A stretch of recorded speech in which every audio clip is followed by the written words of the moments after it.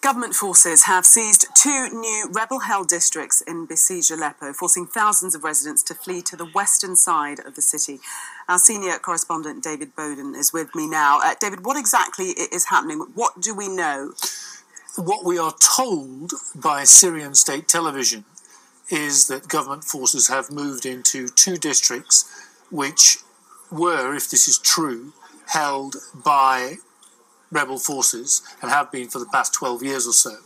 And what they appear to be trying to do is actually split this eastern chunk of Aleppo, which has been held by the rebels for this many months now, in 2. And of course, it's divide and rule. It makes it easier to move in and pick them off. But what is also happening, we're being told by other observers, is that unlike for the past few months where people have just been hunkering down, too frightened to leave, too frightened to move, people are now moving, some to the west, which is government held, some to the north, which is held by the Kurds at the moment. And we're told about 4,000 people, presumably civilians, who were living in eastern Aleppo, have now decided it is just untenable to stay there. Things have got so bad that they've had to move. And of course, we've got the UN saying that food is running out. There are 250,000 people who are effectively under siege in eastern Aleppo, and they're caught between the ultimate rock and a hard place.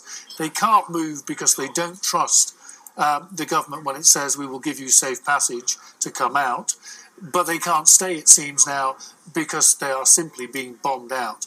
I think we're entering certainly a newish phase, because if the government forces do end up taking the whole of Aleppo, then they will have pretty much all of Damascus.